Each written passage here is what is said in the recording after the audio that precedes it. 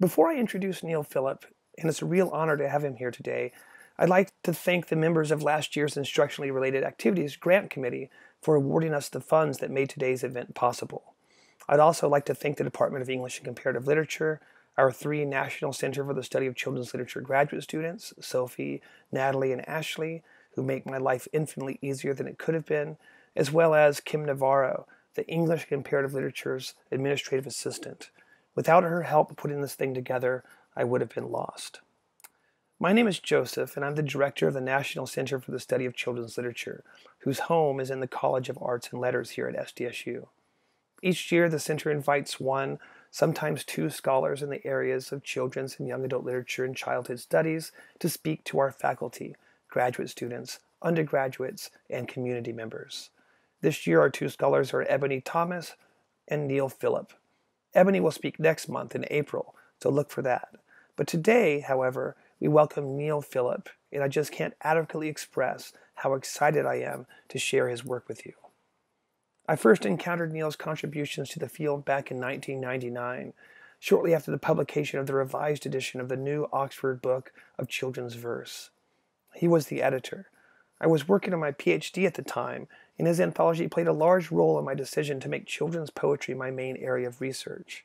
In fact, after encountering this little book here, and this is the very copy that I bought all those years ago, I searched out Neil's other work, discovering his interest in folklore and mythology, 2 subjects dear to me. Neil also admires cats, an appreciation we share.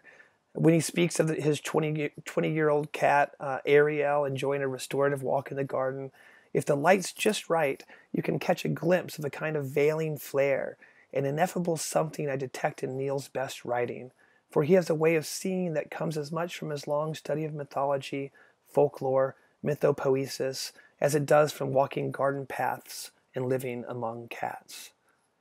Neil has spent decades honing his skill at communicating that which resists telling, making in scores of books and essays those connections that are too often invisible, enriching our world by revisioning our poetic, mythological, folkloric, and literary historical traditions. And that's no small thing. Now, before I turn the mic over to Neil, I want to take a moment to read one of his poems. I didn't ask permission, so I hope you'll forgive me. It's called Continental Shift. Continental shift. We struggle to explore it, this strange universe of self. The mountain ranges flung up of a sudden while we sleep, the arid deserts where nothing will grow, the rainforest ringing with unexplained hoots and cries, the subterranean hollows heavy with the drip of water as it turns to stone, the vast reserves of energy lurking beneath tumultuous seas, the jade flare across the blood-orange sunset illuminates our naked flesh. The stars of the night sky blind us with earth shine. Here we stand, self-created worlds, half wrapped in darkness, half clothed in perfect light. And with that, let's welcome Neil. Thank you so much, Joseph. Hello, everyone. Thank you all so much for coming to this talk. I wish I could actually be in San Diego to give it. It's a weird world we're living in. But I hasten to add, nothing like as weird as the world of the fairy tale. Everyone knows how fairy tales start. Once upon a time, and how they end. And they lived happy ever after. But in this talk, I'm going to look at some fairy tales where this isn't true at all. I'm just going to go and shut another door in the house because my wife's watching this and it's echoing.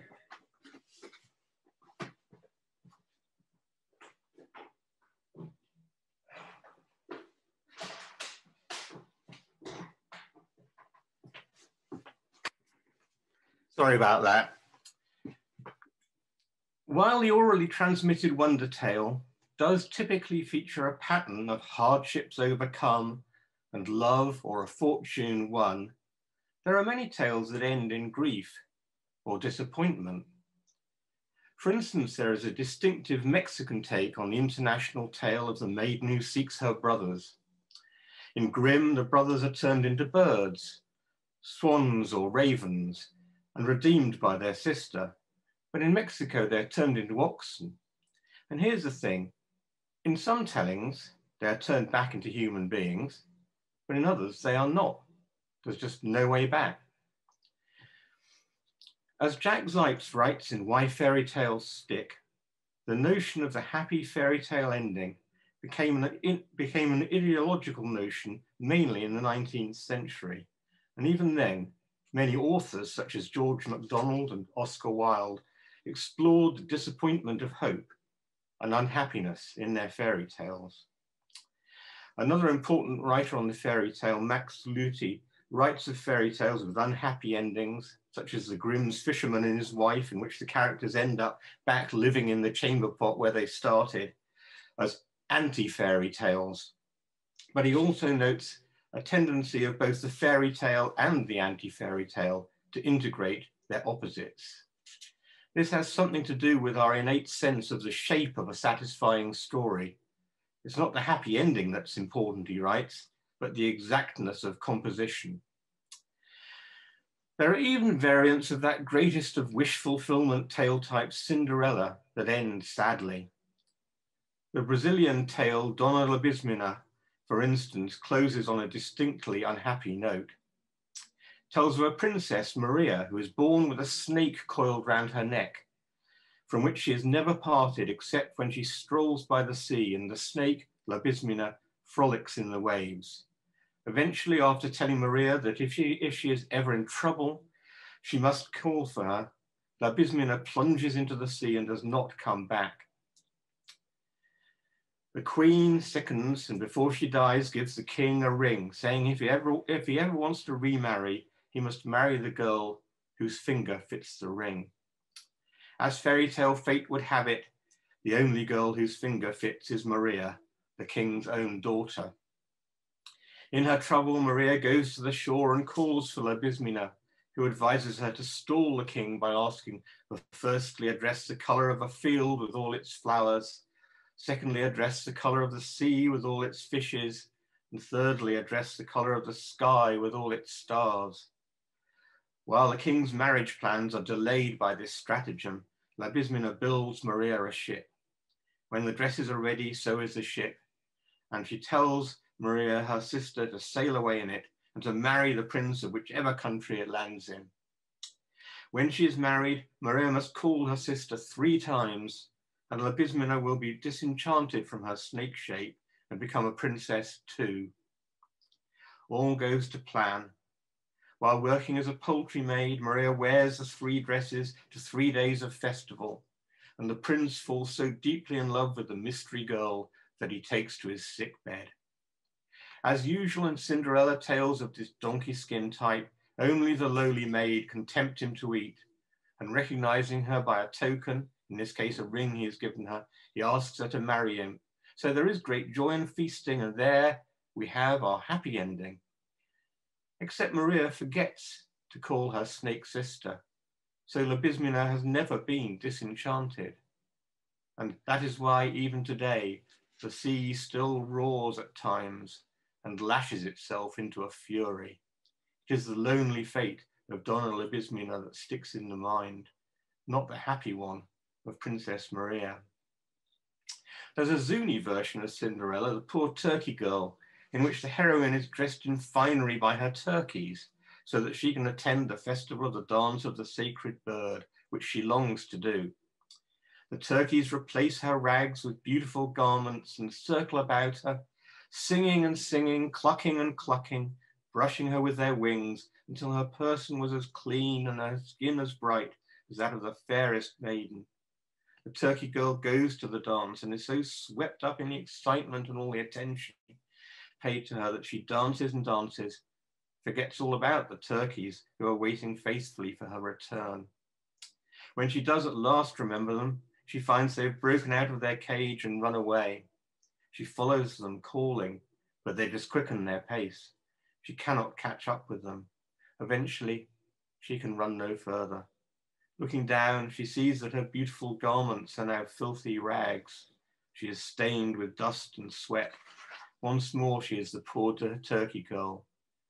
Only now she has even lost her turkeys. There's a similar Santal version from Eastern India, The Boy and His Stepmother, that features a male Cinderella, as often happens. He's a poor boy who spends each day tending a cow.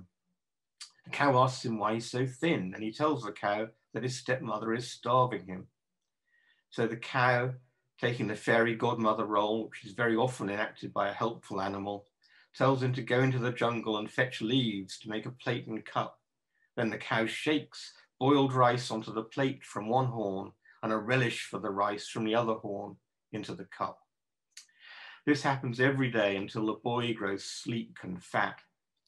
The stepmother gets wind of what's happening and feigns sickness, saying she will only get better if the cow is killed. The boy warns the cow, which tells him to hold tight to her tail when they come to tether and slaughter her. When the axe comes down, the rope breaks, and the cow and the boy are carried far away on the wind to a new jungle. There the cow gives birth to many more cows, a whole herd of them. And these cows in turn give birth to a second herd. So now the boy is rich. He drives his two herds to the river so they can drink. And afterwards the boy bathes and washes his hair, a single strand of which falls out and is carried downstream to where a princess is bathing. She picks out the lustrous hair, 12 cubits long, and so admires it, she declares she will marry the man to whom the hair belongs. So far, so good.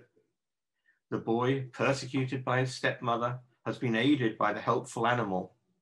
It is not explicitly in this tale the spirit of his dead mother, though this is a very deeply embedded motif in Cinderella tales, that the deceased mother's love and protection continue after death.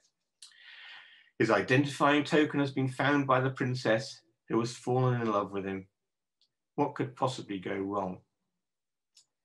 After the court barber is unable to locate a man with beautiful hair 12 cubits long, the king's tame parrot is sent to fly across the land and seek him out. It is evening when she finds him. His two herds of cattle are shut up in their pen, and he is dressing his hair, his flute hanging on a bush by his side. The parrot steals the flute and lures the boy bit by bit through the jungle and back to the king's palace.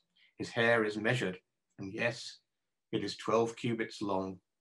So the poor boy and the princess are betrothed, and as it is so late, the boy is entreated to stay the night. Next morning, the boy sets out to the jungle to fetch his cows. It's a long way, and by the time he arrives, it is already late. The cows are angry at having been penned up for so long, and when he lets them out, they knock him down and trample on him, and in the process, they pull out all his beautiful hair, leaving him bald. Nothing daunted, the boy begins to drive the cows back to the king's palace, but one by one they vanish, so when he arrives, he only has a few left. He tells the king what has happened, but as his hair is all gone, the princess refuses to marry him. He has lost everything. Instead of becoming the king's son-in-law, he is made a servant.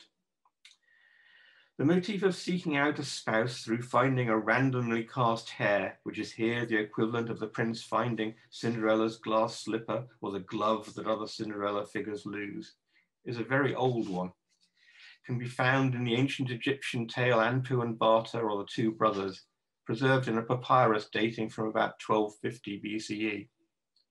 In other Indian tales, the long beautiful hair is usually shed by a woman, and it may be that there is an element of parody in The Boy and His Stepmother, and that the storyteller is deliberately subverting our expectation of a happy ending for comic effect.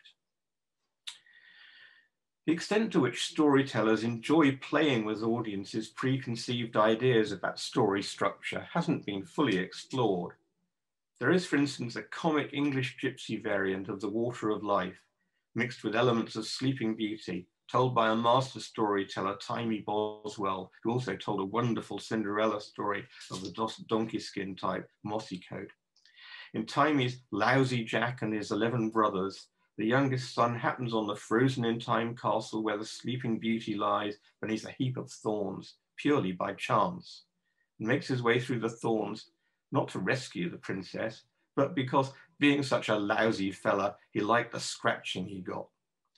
He wakes the spellbound princess purely by accident. As usual in Water of Life stories, the 11 brothers try to drown Lousy Jack in a ditch, and each in turn claims it was he who woke the princess, but none of them know the crucial detail about the scratching. So when Jack finally turns up, the princess knows he is telling the truth, and she does marry him. But to the end of his days, he was a lousy fellow and liked a good scratching. This isn't exactly a tale that ends badly, but it is one that expertly makes mock of everything we expect a fairy tale to be.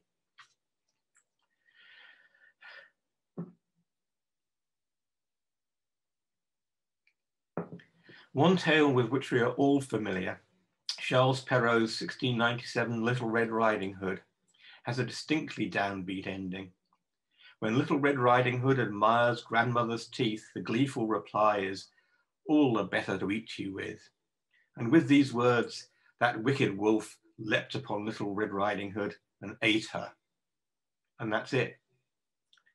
It was the brothers Grimm in their 1812 version of Little Red Cap who added the huntsman or woodcutter who chances along to cut Little Red Riding Hood and her grandmother from the wolf's belly and give us the expected happy ending that Perrault so resolutely avoids.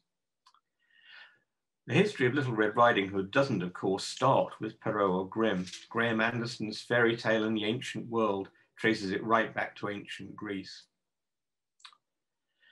The Grimms collected the tale from their friends and informants Marie and Jeanette Hassenpflug, who are presumed to have found it in Perrault.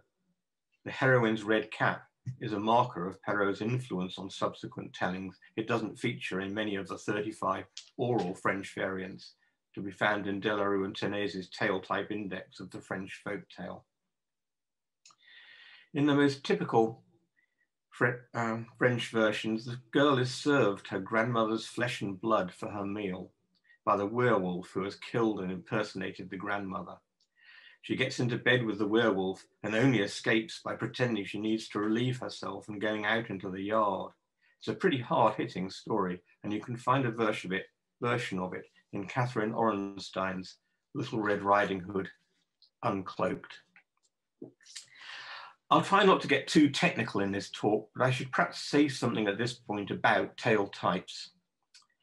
Besides tale type indexes for individual countries, there is a standard 3-volume book, The Types of International Folk Tales, expanded from the earlier Arne Thompson Index by Hans-Georg Utter, that lists over 2,000 folktale types, of which the true fairy tales, classed as tales of magic, make up numbers 300 to 745. These are stories which are told all around the world, especially in Asian and Indo-European cultures. So Little Red Riding Hood can be referred to as ATU 333, which sends you straight to this catalogue, its summary of the story and its chief variants, and references to versions from Estonia and Lithuania and Portugal and Italy and Iraq, Egypt, and so on. So that's a very useful tool for anyone researching fairy tales and how they merge and diverge across cultures and from one storyteller to another. Perhaps for someone starting out to explore this fascinating subject, the first port of call should be D.L. Ashlyman's A Guide to Folktales in the English Language, which is organized on the same principle, but in a more user-friendly way. In both of these books, you will find there is a tale closely related to Red Riding Hood, Household of the Witch, in which a girl, often disregarding warnings not to do so, visits her godmother or grandmother and sees terrible sights, culminating in a vision of the godmother with a horse's head or a head of fire. When she reveals what she has seen, she is killed and eaten. In one German version, the godmother was the devil's wife and the house was hell. In the most matter-of-fact way, we are simply told the godmother went over and wrung the child's neck. In the version in Grimm, Mother Trudy, the witch, realizing her secret has been discovered, changed the girl into a block of wood and threw it into the fire. And when the wood was blazing, she sat down next to it, warmed herself and said, "That really does give off a bright light." That tale type is nothing like as popular as Little Red Riding Hood, but it is still very widely distributed. Just as people today watch horror films and frighten each other with ghost stories, so traditional folk tales and fairy tales contain much that is gory and gruesome. One of the fairy tales that survived in the most different versions in England and in the USA, where over 20 versions have been recorded, is the one best known from the Brothers Grimm as the Juniper Tree, or My Mother Slew Me, My Father Ate Me. The Juniper Tree is the story of a jealous stepmother who kills the first wife's child and turns him into stew for the father to eat. Her own child buries the remains, which are transformed into a bird that sings a song, revealing the truth of what has happened. In the Grimm's version, which has some literary flourishes, the bird is transformed back into a boy at the end, after the wicked stepmother has been killed by having a millstone dropped on her head.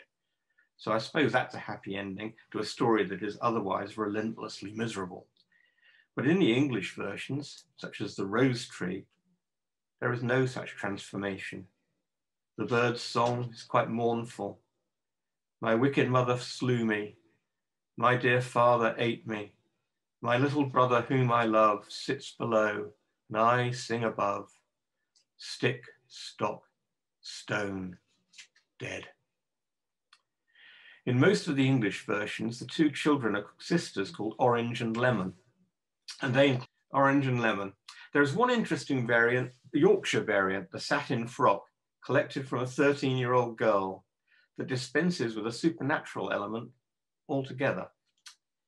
It starts, there was once a little girl called Mary who had a satin frock, and her mother told her that if she got a dirty mark on it, she would kill her.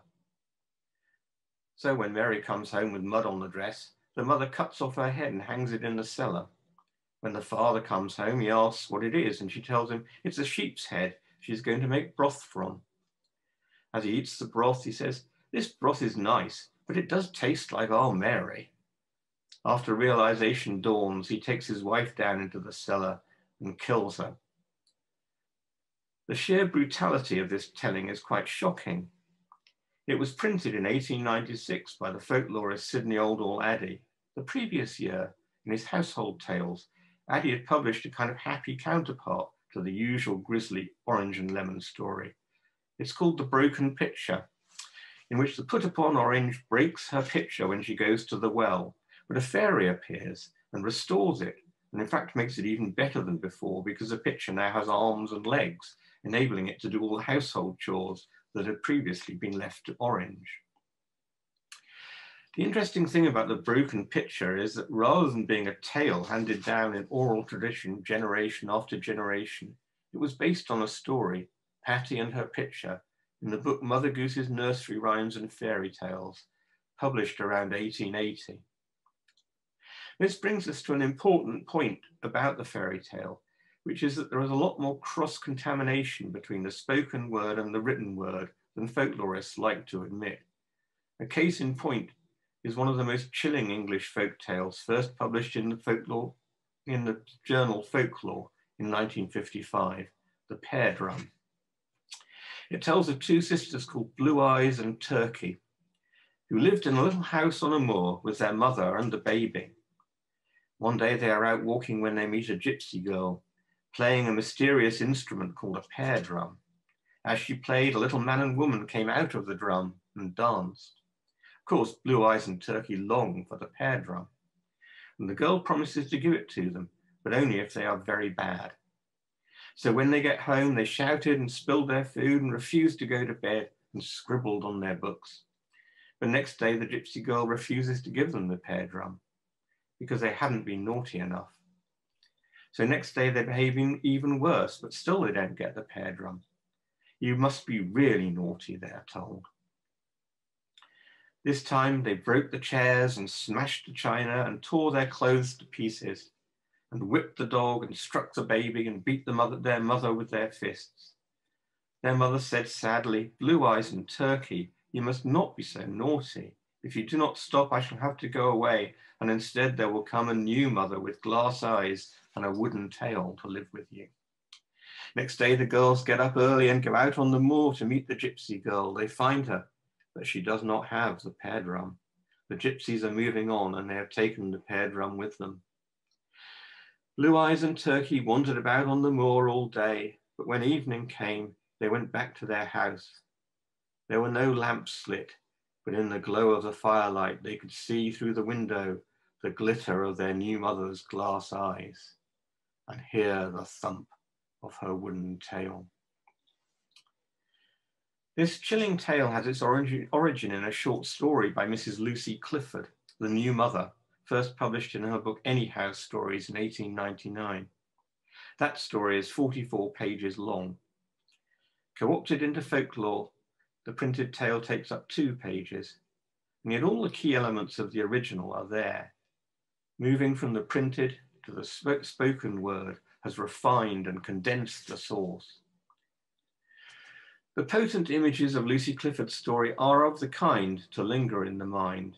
The first great historian of children's literature, F.J. Harvey Darton, was haunted by the new mother with her glass eyes and wooden tail, and wrote that, getting on for 50 years after I met her first, I still cannot rid my mind of that fearful creation.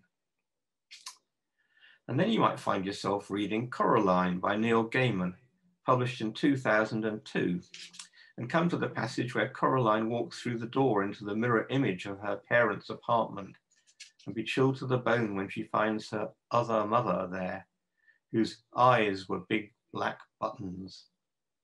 Lucy Clifford's new mother has made the transition into the new mother of the pear drum, and via that story into Neil Gaiman's imagination.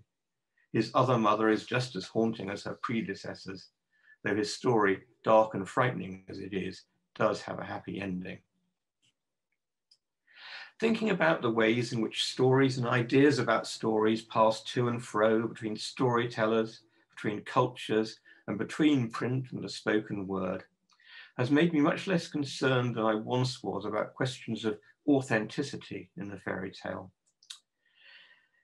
In the 1880s, Marie Clotilde Balfour collected folktales in the Lincolnshire Fens, and the stories she unearthed were so extraordinary and so different in tone and content from anything else collected in Lincolnshire or indeed in England, that doubts were raised as to whether they actually were records of oral narratives. Doubts I shared in my book English Folktales in 1992. Since then, a PhD thesis by Maureen James has proved pretty conclusively that the stories are genuine folk tradition, recorded by Clotilde Balfour as best she could. James has tentatively identified 4 of Balfour's storytellers and explains the feverish nature of the stories told as a result of regular and excessive consumption of opium. Malaria was endemic in the Fens and widely self-managed with opium. But in a way, my view now is that it doesn't really matter where the stories sprang from, so much as that they exist. There are problems with Balfour's idiosyncratic rendition of the dialect, and I'm going to translate that into standard English in discussing the stories here. Balfour's 12 tales represent collectively, as I wrote in English Folktales, a high achievement of the Gothic imagination. Here's a description of a man in the grip of the horrors from The Dead Moon, told by a 9-year-old disabled girl, Agnes Bratton. And all the evil thoughts and deeds of his life came and whispered in his ears and danced about and shouted out the secret things of his own heart, till he shrieked and sobbed with pain and shame. The same girl told a story, Samuel's Ghost, in which death is personified as a worm. And the same motif is found in one of Balfour's most troubling and grisly stories, The Flying Children. It concerns a man who seduces a girl by falsely promising to marry her and saying that if he doesn't, may the worms eat me and the children have wings and fly away. They have children and he gets them a house by the simple means of murdering the man who lives there, chopping off his hands and feet to feed to the pigs, and burying the corpse in a shallow grave with one arm sticking out of the ground.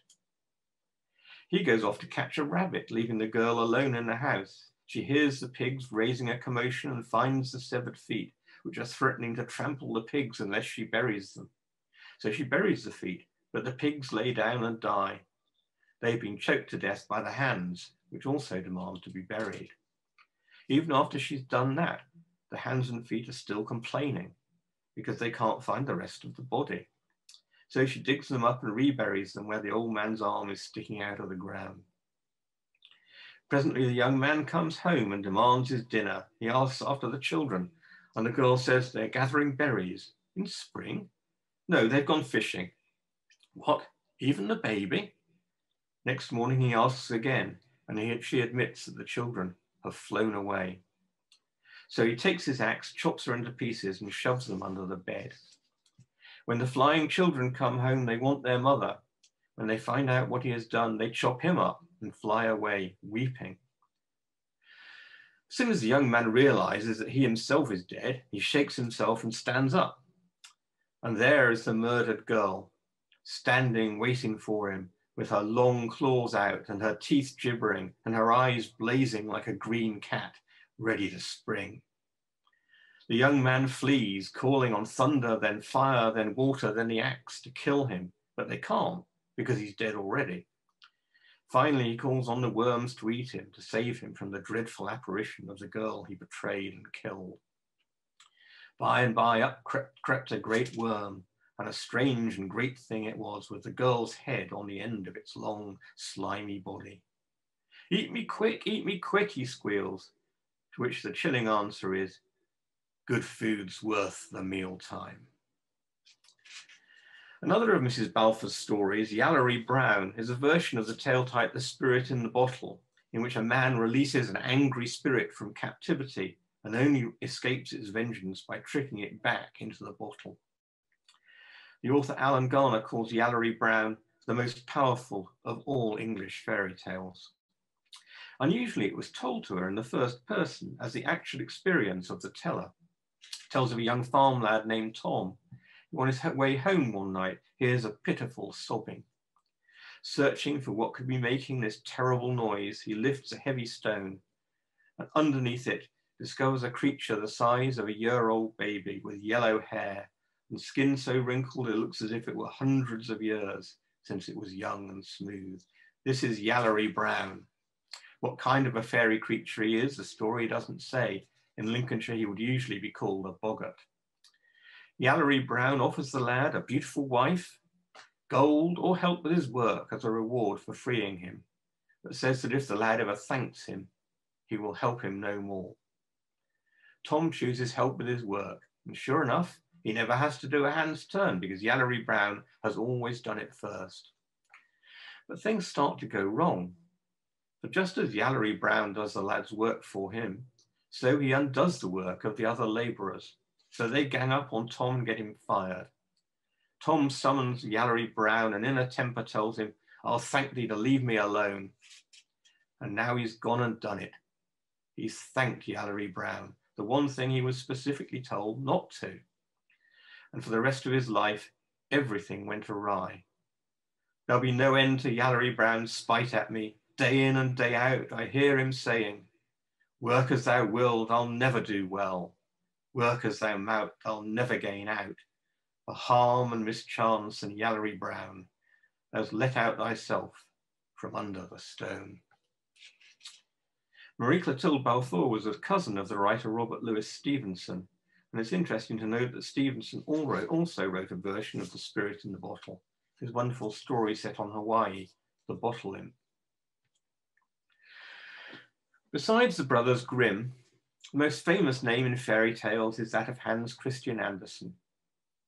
But unlike the Grimms, who collected orally told traditional tales, Andersen made his stories up. Many of his tales end bleakly. The last line of his last tale, Auntie Toothache, is, everything ends up in the rubbish. His most persistent themes are grief, suffering, shame, and disillusion. To say that Andersen was not happy in his skin is to understate the extent of his inner misery, which is on show throughout his diaries, but sanitized in his self-serving autobiography, The Fairy Tale of My Life. It is in his fairy tales that Andersen tells the true story of his inner life. Andersen is rarely comfortable with happy endings. He is, in essence, a poet of human suffering. If Andersen had read A Divine Looking Glass by the Muggletonian prophet John Reeve, he would have had great fellow feeling with Reeve's exclamation, "Oh, that I had never been born, or that I had been a toad, or any other created being, but a man." Andersen, in fact, imagined himself as a toad, as well as a duckling, a snail, a snowman, and every kind of inanimate object from a darning needle to a teapot. And almost all these self-incarnations are infused with melancholy, like the steadfast tin soldier whose paint is all worn away, whether from the hardships of his journey or the bitterness of his grief, no one could tell. The scantness of Andersen's upbringing is well known, and anyone who has stood in the tiny one-room apartment where he lived with his mother and father, which was also his father's cobbler's workshop, will understand the desperation of such extreme poverty. Images of his pauper childhood flicker through the opening scenes of his jagged masterpiece, The Snow Queen. The horror of his washerwoman mother's alcoholism sears through the little-known story She Was No Good, in which he depicts her standing knee-deep in the freezing river for hours, sustained only by swigs from her bottle. "It's the washerwoman," the mayor says, "drunk again. She's no good. It's a shame for that lad of hers. I feel sorry for him. His mother is no good." Andersen certainly felt that shame keenly. He was also bitterly ashamed of his half-sister, Karen Marie, who, like his aunt, worked as a Copenhagen prostitute. He distanced himself from her by calling her "my mother's daughter," and always dreaded her appearance at his door. He took revenge in his most merciless story, The Red Shoes, in which a girl named Karen is punished for her sinful delight in her new shoes by being made to dance till she begs for her feet to be cut off. Andersen was merciless to himself too, to his vanity, his hypochondria, his attention-seeking, his ridiculous hypersensitivity. In a story where he imagines himself as a snail, the snail says, "I spit at the world, it's no good." And the last paragraph is simply, "Shall we read this story all over again? It'll never be different." It's no exaggeration to say that just as the Grimms have influenced every collector of folk narratives that came after them, so Hans Christian Andersen has influenced every writer of original fairy tales. That influence is particularly strongly felt in the later 19th century and is strikingly evident, for instance, in the fairy tales of Oscar Wilde. The best of Wilde's fairy tales, The Fisherman and His Soul, reworks and intertwines the themes of two of Andersen's most tragic tales, The Little Mermaid and The Shadow.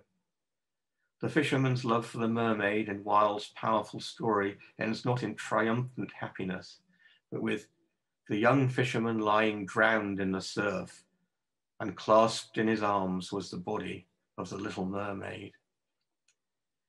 Beneath the dazzling, rippled surface of tales such as The Fisherman and His Soul and The Happy Prince is a powerful undertow of sadness. Though written at the height of Wilde's worldly success, they seem to foreshadow his downfall and embody in their strange, anguished beauty the insight Wilde expressed in his letter from his prison, De Profundis. "There are times when sorrow seems to me to be the only truth. Other things may be illusions of the eye or the appetite, made to blind the one and cloy the other. But out of sorrow have the worlds been built, and at the birth of a child or a star there is pain."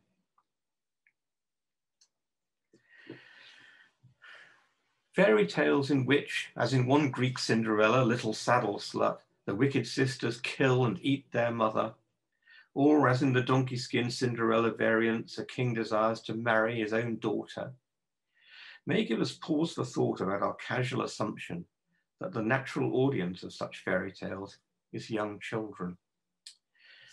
Many of the concerns of the fairy tale don't seem especially suitable to such an audience.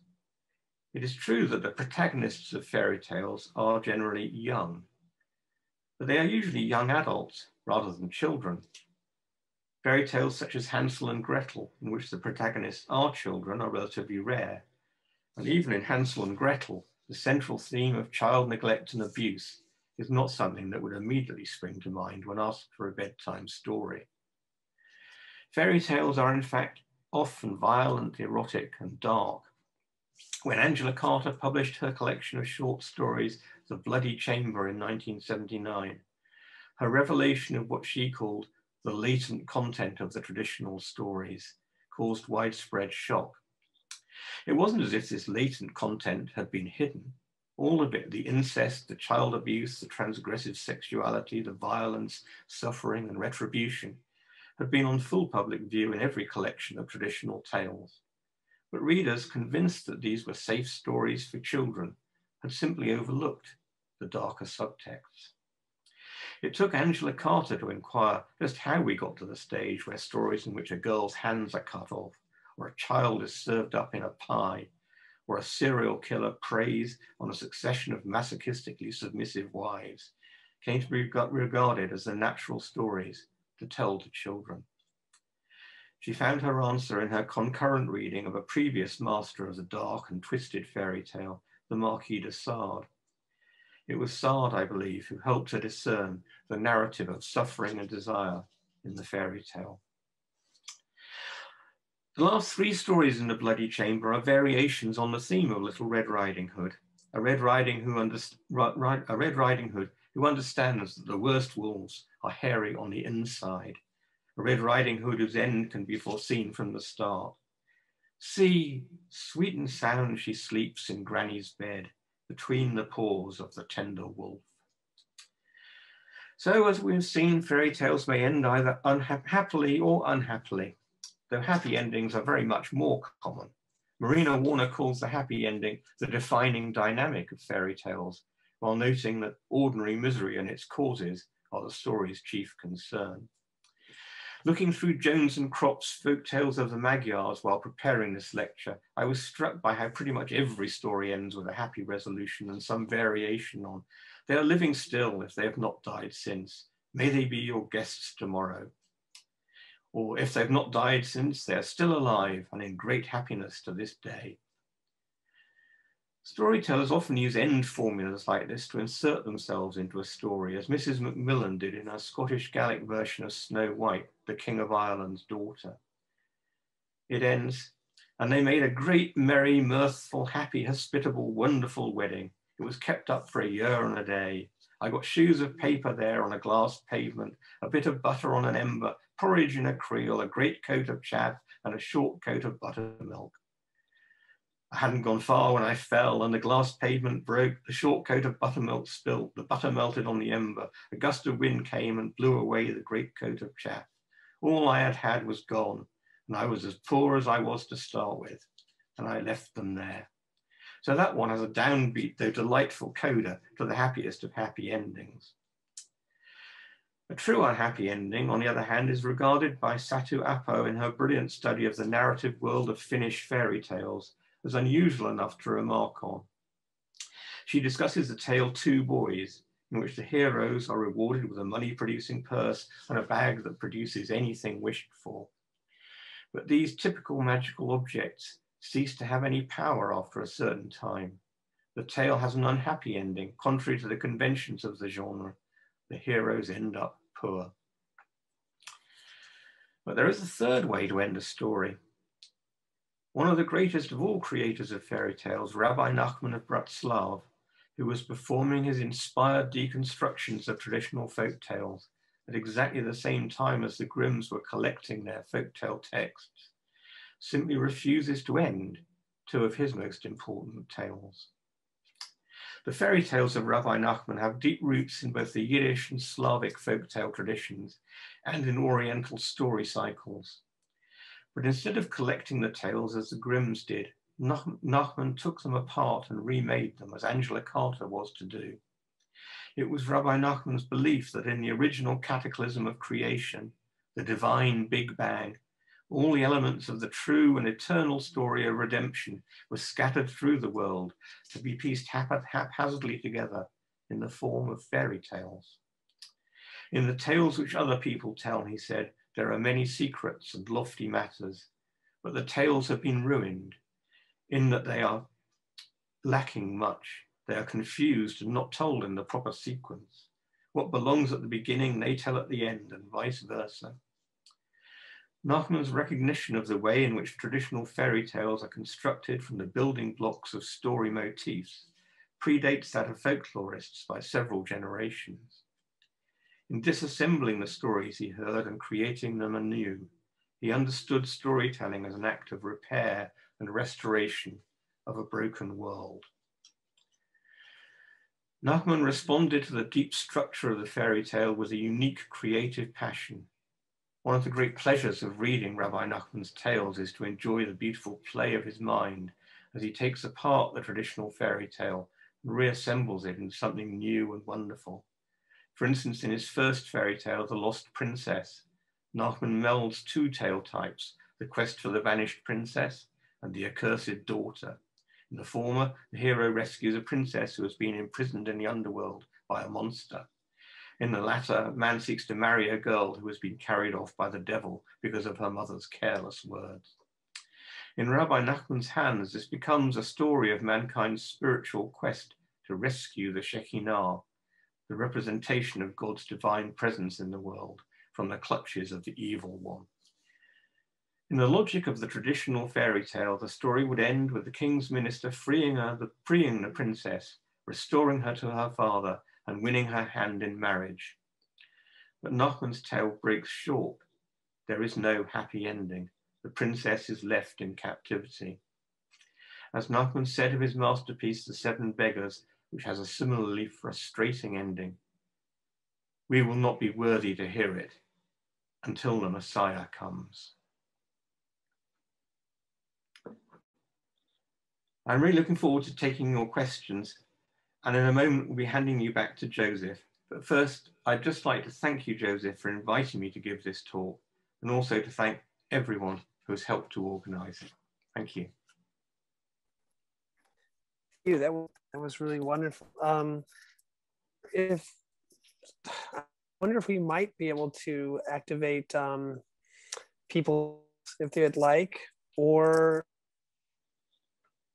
type in your. Kimberly, can you turn on the chat? Is that possible? And let's see if we can. I got a question. I could try to unmute you. We could give that a shot. I know that's Neil's preference.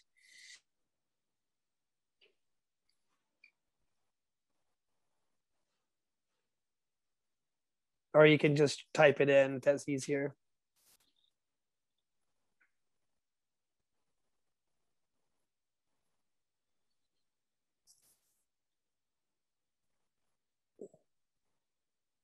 I'll get us started. Maybe I can ask a question real quick. I'd like you could talk a little bit more about our association of children and tales. Why you think that? It really, I mean, it starts with Grimm's. They called their collection first Children's and Household Tales. And then by Children's and Household Tales, the children's section was really quite short. But as they prepared new editions of their book, they realized that children were being read these stories, and they softened quite a lot of the elements of the stories. So evil mothers become evil stepmothers, for instance. And so that started the idea that these stories, which were originally entertainments for adult audiences, were actually meant for children. And then by the end of the 19th century, you get really influential series of books of fairy tales, like Andrew Lang's Colour Fairy books, of which he did 12, which are explicitly aimed at children, and the stories have equally been softened and made more acceptable for a child audience. And that's the beginning of our assumption that fairy tales are expected to be enjoyed by children rather than adults.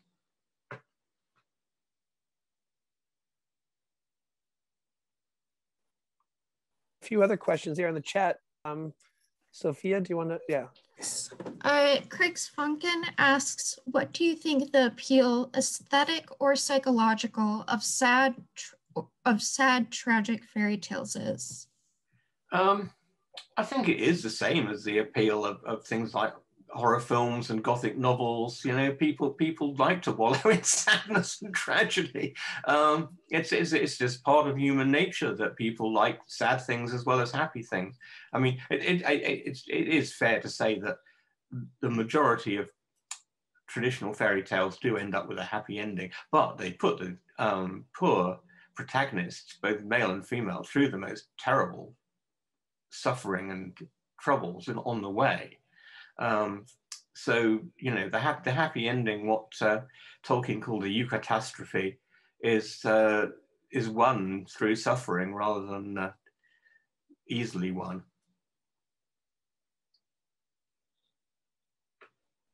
I guess I'll ask the next question. Someone let's see, I'll say, someone asks, Nadia Soto asks, what's your interest in studying folk and fairy tales? Where that gets started interest? It's hard to pinpoint exactly. I mean, I think it may have partly grown from really loving Tolkien as a teenager, and then getting interested in fantasy literature, and that drew me to fairy tales and myth. And I did my PhD on myth and folklore in children's literature. And then after that, I've just kept up the very strong interest in all three of those areas: mythology, folklore, and children's literature.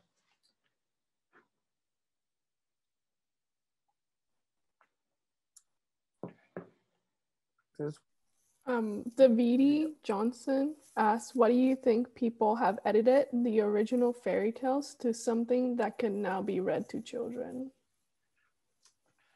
Well, I mean, the Victorians were, well, the 19th century people, let's not say Victorians because the Grimm's first edition came out in 1812.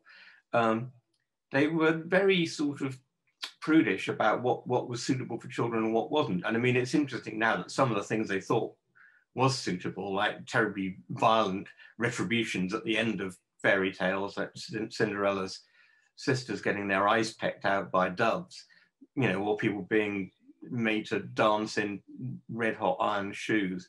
They regarded as perfectly acceptable. But they try to edit out sort of sexual elements and things like that. And it's just part of the transition of these stories from an inherited oral folkloric inheritance to a literary one.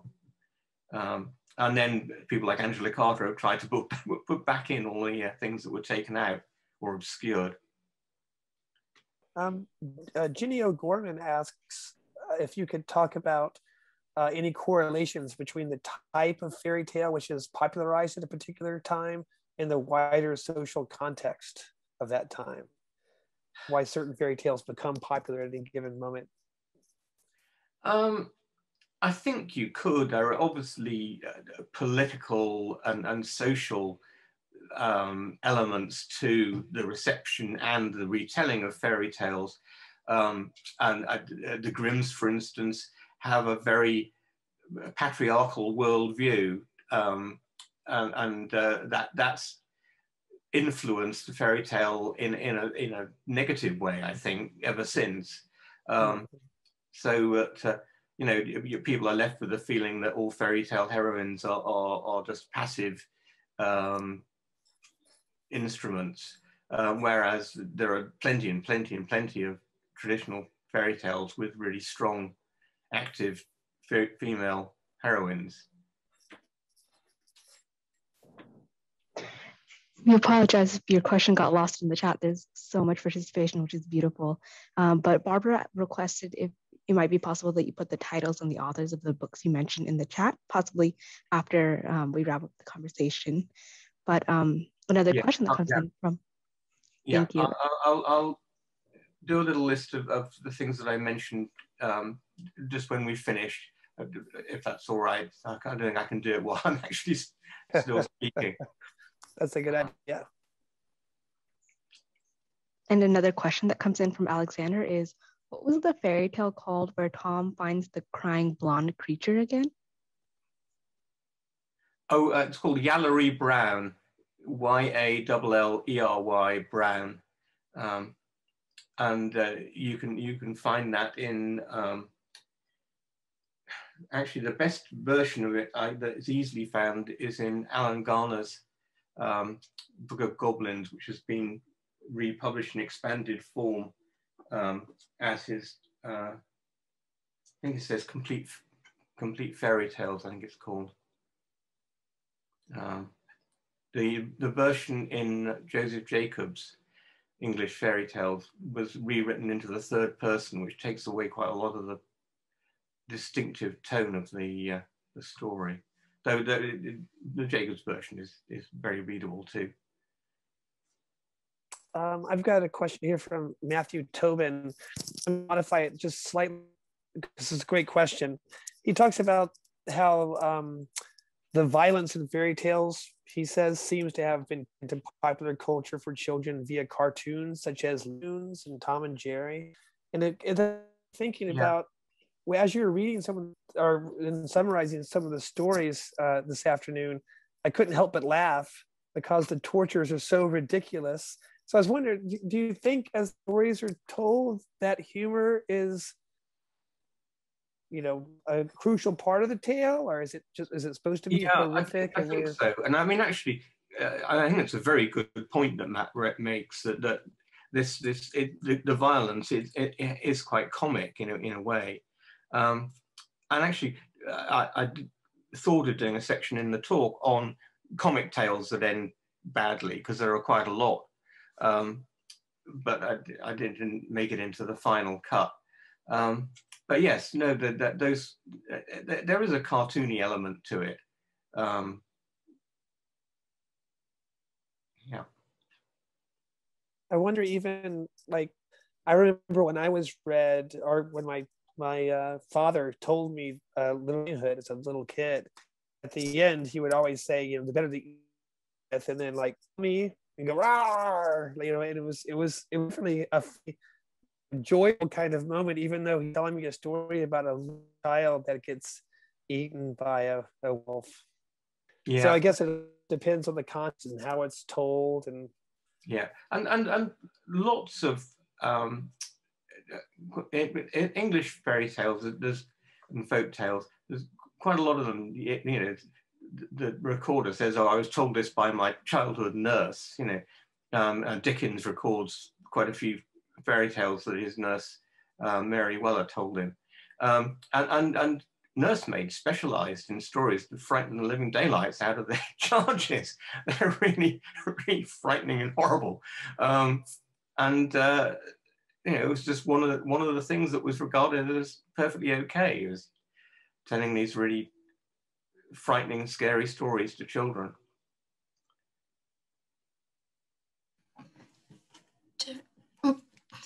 Defeaty Johnston asks, why do you think people have edited the original fairy tales to something to be read for children? Well, it's partly to do with the economics of publishing, I think. Apart from scholarly editions, which go to a very small circle of people who are really keen on the fairy tale, the market for fairy tales is in the children's books market. So I think that's it, really. Anna Gastaway is asking, do you think there will be a fairy tale that will be of the pandemic, for example, resilience? I think we'll have to wait and see. I mean, I think there's going to be an awful lot of pandemic literature, both for adults and for children. But if someone's going to make a fairy tale out of it, hard to know. I mean, you can make fairy tales out of almost anything. There's a fairy tale recorded in America, which basically is an explanation of the Irish famine and why only Americans emigrated to America. And it's a story about death getting shut up in a box, and then the box landing on the shores of Ireland, and these two guys who find it break it open, and Death, who's been imprisoned in there for ages, bursts out and starts killing people recklessly, and they all have to flee. So yeah, I can imagine a pandemic fairy tale. I'll ask a question really quick. This is from Erica. She writes, Neil, it's refreshing to hear a scholar identify ways their thinking has changed, as you mentioned with the Finn's tale, or your conception of authenticity and its value, or otherwise. Have you experienced any other major shifts in your scholarly thinking over the decades?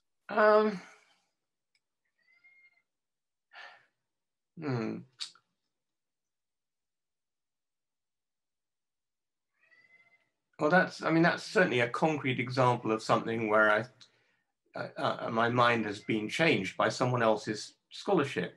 I think I'm very much more aware of the individual voice of the storyteller in a story, and that's what I value in any particular story, is to feel this is this person's story and they've really nailed it. Rather than having a more sort of generic interest in, Snow White stories, let's say. So I think that that and an interest in all the other elements that make up a story that aren't just the plot, the language, the cadences, the intonations, the pauses, the gesticulations, and the relation between the storyteller and the audience, which is a very potent, dynamic thing in storytelling. So I think that my thinking about folk and fairy tales has remained sort of much the same, but deepened and widened, I think I would say. But obviously there are the odd things like Mrs. Balfour's stories where I've had a change of heart and thought, no, they're. And I suppose I've just written actually for the Oxford Dictionary of National Biography, the biography of a woman called Ruth Tongue, who was a very famous storyteller in the second half of the 20th century in England.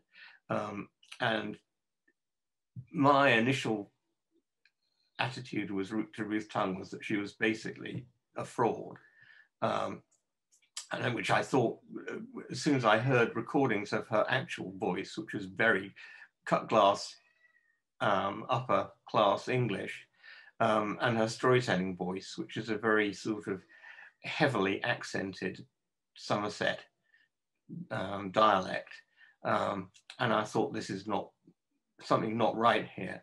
But actually, learning more about Tongue, I begin to think, well, she's not correct in what she says about where she learned these stories and who she learned them from, because it doesn't stack up.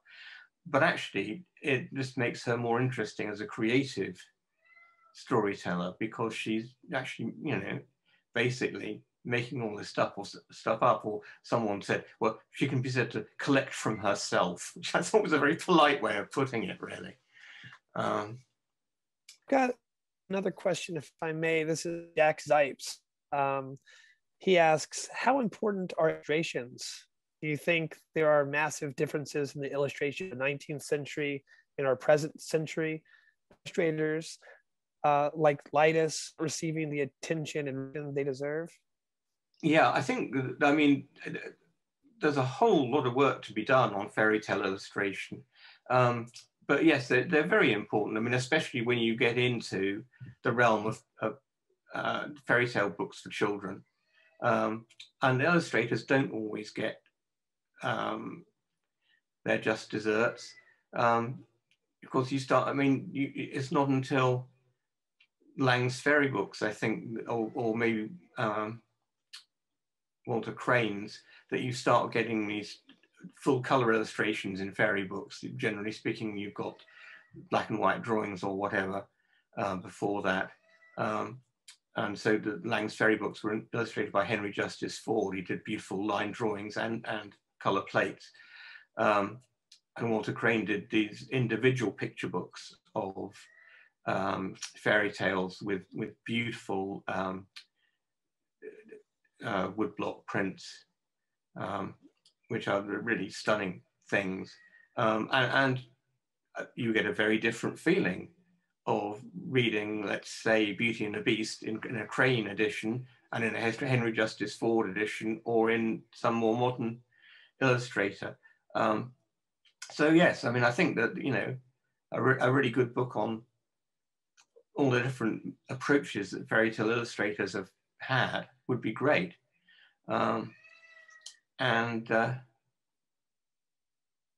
Yes. C.R. Franken asks. Yeah, go ahead. And we're getting close to, I guess it's 1:08, we can ask questions, but it's exhausting to sit here in front of the Zoom cameras and these chairs for so long. So let's have a few more questions and then we'll begin wrapping things up. Right, C.R. Franken asks, this is inspiring. Thank you for being here. What about the topic of bullying in fairy tales? What are the remedies and revenges, or the bad outcomes inside, outside of the target? Of bullying, did you say? Yes. Yeah. Well, I mean, I feel sorry for some of the poor, you know, characters in fairy tales. I mean, there's, I just get a book here. I've got a crying cat coming behind me. This is the folktales of the Magyars that I mentioned earlier. And it's got a story in it called The World's Most Beautiful Woman, which is basically Snow White. And at the end of it, you're so, there's two wicked people. There's a witch and there's the mother who is desperate to be the most beautiful person. And it's so awful. They asked the old witch at the end why she persecuted her. Because I am the daughter of your grandfather and the sister of your mother. When I was yet but a suckling babe, your grandmother gave orders that I was to be thrown into the water. A devil coming along the road took me and educated me. I humoured your mother's folly because I thought she would go mad in her sorrow, that a prettier creature than herself existed. But the Lord has preserved you, and your mother did not go mad till I covered her with smallpox, and her face became all pitted and scarred. Her mirror was always mocking her, and she became a wandering lunatic, roaming about over the face of the land, and the children pelting her with stones. And it goes on like this for paragraphs, doing terrible things to these poor women. And you feel, you know, at the end that they really have been bullied. But equally, you know, there's all the bullying of the fairy tale heroines and heroes who are always, you know, the youngest child who's given all the hard work to do and not given all the attention and rewards of the older children. Ask another question really quick. This is, we have some poets here, including the editor of the Poetry International. And so I was wondering if you might talk a bit about lyricism in some of these folk tales, you know, the sonic oral qualities of the language itself, and also appearance of verse within some of these oral tales. Yeah, I mean, the verses are interesting. I mean, Joseph Jacobs was in the 19th century, was convinced that what he called the conte fable, these stories with verses in them, were the oldest form of the folk tale. And, you know, I'm not convinced by that argument at all, really. But, you know, there are quite a lot of tales that have verses scattered through them. I'm just going to try and find something, if I can, to read a bit of oh my goodness.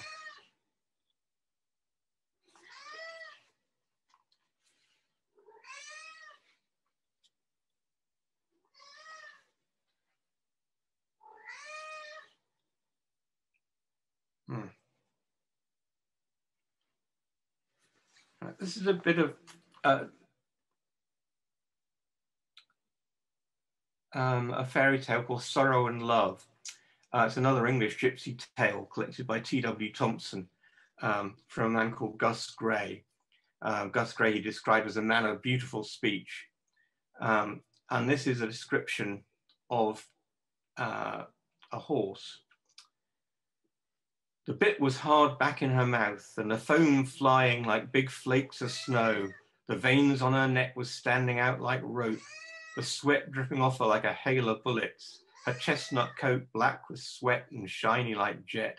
She was all of a dither. At a touch, she'd have jumped out in her skin. And I think that's an example of a kind of lyrical poetry in storytelling that is actually, you know, quite common. I mean, some storytellers are very plain. You know, they're just very sort of plain and direct. And then there are storytellers who absolutely love to embroider and make beautiful phrases and beautiful cadences. Yeah,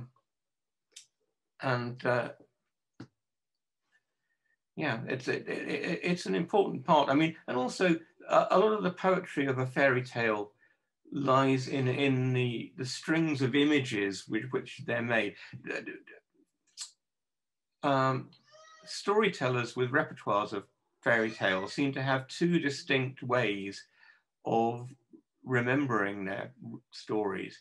One is by remembering them in terms of words and trying basically to tell the story in the same words every time. But another way is to remember them as images and to almost to watch the story unfold like a film, and then just describe what they're seeing. So it's you know, they've either got a verbal imagination and memory or a visual one. Again, to quote Joseph Jacobs again, he may have a very lovely phrase about fairy tales unfolding in bright trains of images. And so he obviously felt about fairy tales rather in the way of this visual method of remembering them.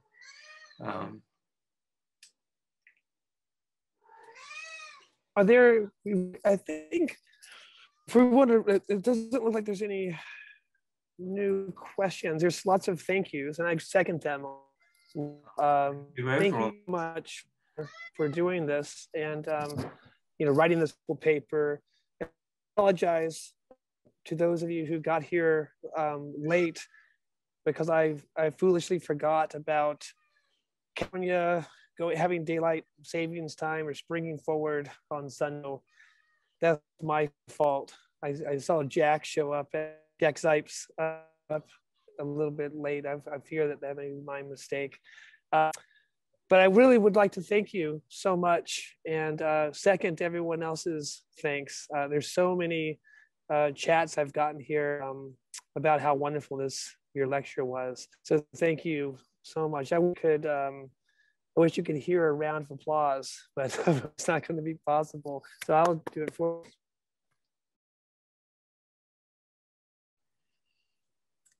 Nick Campbell says, thank you for the wonderful talk. I wish it was twice as long. Do you think this radical variation in content and tone tells us something about the genre of fairy tales and the way tales subvert or influence one another? Hang on, in the way, I didn't get the last phrase. And the way tales subvert or influence one another.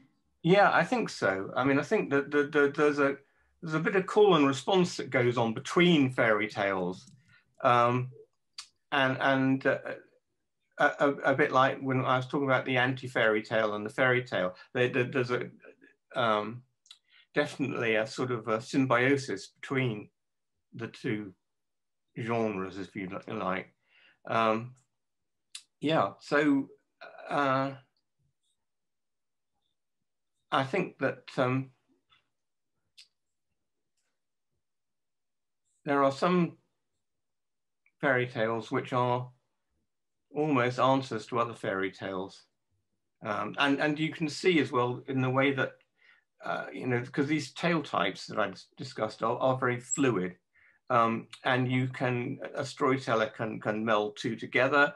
They can tell one and then just segue into another. So you can have like a version of Cinderella that goes on after the marriage. There's an Irish one called Fair, Brown and Trembling. They're three sisters. Trembling is a Cinderella figure and she marries the king. But her sister Fair throws her into the sea and she's swallowed by a whale. And while she's in the whale's belly, Fair goes back and tells the king that she is Trembling. And because they all look so alike, the king can't tell. And so the Fair tries to take Trembling's place as the bride. And so that's basically it's another fairy tale that's been added on to the Cinderella bit. And that happens all the time. There's the, you know, Perrault's Sleeping Beauty, which has seems like to a lot of my students to be, you know, an extra, you know, after the prince and she get married and then the queen, the prince's mother wants to her and all that business at the end of Perrault's Sleeping Beauty. A lot of my students only know the story after kisses her, she wakes up and then they get married and that's the end of the story. Yeah, no, it's a very good example. And some fairy tales were immensely long as well, taking, you know, many evenings to tell. There's a Scottish Gaelic story called the story of Cain's leg that goes on and on and on and on and on and on and on. You know, it was partly a feat of storytelling that these people had memorized this vast, you know, almost epic thing. People would get together and, you know, get the latest installment, like the next installment of a soap opera or something.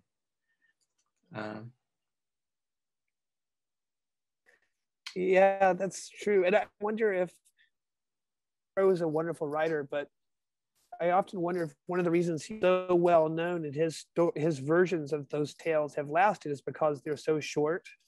Whereas a lot of his contemporaries wrote very long, like the Yellow Dwarf. The French salon fairy tale is generally overblown and far too literary and trying to make far too clever points about the French society of the time, as it were. Whereas Perrault is much more in the service of the story, and he is quite brief, and his language is crisp. It's beautiful, but it's not too ornate. You know,